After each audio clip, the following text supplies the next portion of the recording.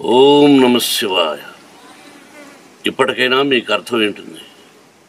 ప్రకృతిని గౌరవించాలని ఏదో ఒక మహత్తర శక్తి మనల్ని నడిపిస్తున్న సంగతి అర్థమై ఉంటుంది. పెద్దల మాటలను గౌరవించకపోతే ఏం నష్టం జరుగుతుందో కూడా మీ అందరికీ తెలిసి ఉంటుంది. అయినా ఒక చిన్న కథ. భారత భాగవత రామాయణాలు మీరు చదువుకుంటారు. రామాయణంలో వాలి సుగ్రీవులు అన్నదమ్ములు. వాళ్ళిద్దరూ గొడవపడ్డారు. సుగ్రీవుడు ఓడిపోయాడు.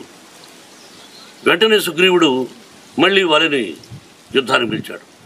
వాలి భార్య, ఏమండి వద్దు, ఇప్పుడే వెళ్ళాడు, రక్తపు మరకలు కూడా ఆరుండవు, వెంటనే మిమ్మల్ని యుద్ధానికి పిలుస్తున్నా అంటే ఇందులో ఏదో ఒక మర్మం ఉంది, వద్దు అన్నది. భార్య మాట వెళ్ళలేదు. భార్య అంటే అర్థానికి వినాలి, వినకుండా వెళ్ళిపోయాడు. అంటే వినాశకాలి విపరీత బుద్ధి. మంచి రుచించల వెళ్ళాడు, యుద్ధంలో ఓడిపోయాడు, చనిపోయాడు. అలాగే సీతామహాసాధ్వీమణి గీత దాటద్దు అన్నారు, గీత దాటింది.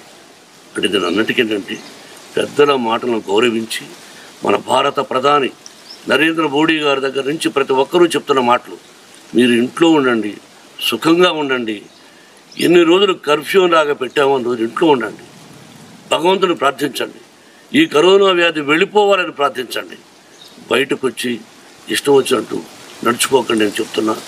ఎవరూ వినకుండా వాళ్ళ ఇష్ట ప్రకారం నడుచుకుంటున్నారు. ఇది ఆరోగ్యానికి మంచిది కాదు. పెద్దలను గౌరవించినప్పుడే మనం బాగుంటాం, పక్కింటోడు బాగుంటారు, రాష్ట్రం బాగుంటుంది, యావత్ ప్రపంచము బాగుంటుంది. అతి తొందరలో ఈ కరోనా నుంచి మనందరం తప్పించుకొని క్షేమంగా ఉండాలని మీకు చేతులెత్తి నమస్కరిస్తూ పెద్దల మాటలు గౌరవించండి. ఈ వీడియో మీకు నచ్చినట్టయితే లైక్ చేయండి, కామెంట్ చేయండి, షేర్ చేయండి. అలాగే తప్పకుండా ఛానల్ని సబ్స్క్రైబ్ చేసుకోండి.